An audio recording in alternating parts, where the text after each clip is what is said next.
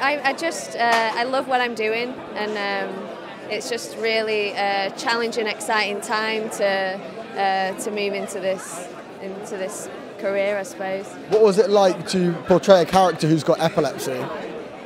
It was challenging, but it was fun. It was like I learnt so much about the condition, and I had like a lot of people supporting me in that. So it was just amazing. Yeah. Last question: what do you hope that the audience gets out of the film? I think to go on her journey. You know, she has epilepsy, but she goes on a journey to you know, find peace with her family as well. So I think people will get from that, you know, everyone has a family, so really in touch with that side. The visual element of how you display epilepsy on screen is fantastic, I must say. Where did the ideas for that come from, and where did you start when trying to visualise it? Some of the ideas come from the novel.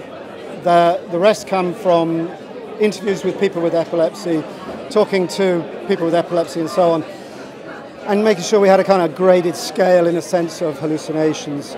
So they're all medically accurate. It's very, very important that the film doesn't take license and just do what we wanted. You know, it's not like a red dragon can just fly through.